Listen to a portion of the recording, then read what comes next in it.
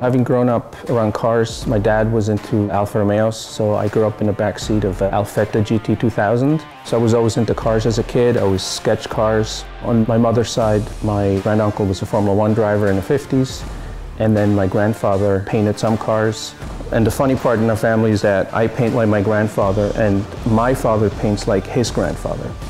So yeah, I think there's a little bit of oil in my blood from painting and from motor racing. Steve McQueen is interesting. He was one of those characters who was able to define, his narrative, his circumstances. A lot of people go through life and circumstances in life define them.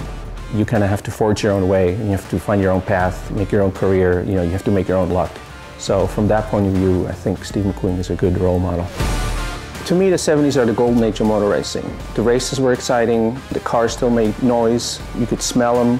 Nowadays, it just feels a little bit sanitized, and it's just the romance and the danger aspect as well, which is why I race an old car, just because I feel it's more involving.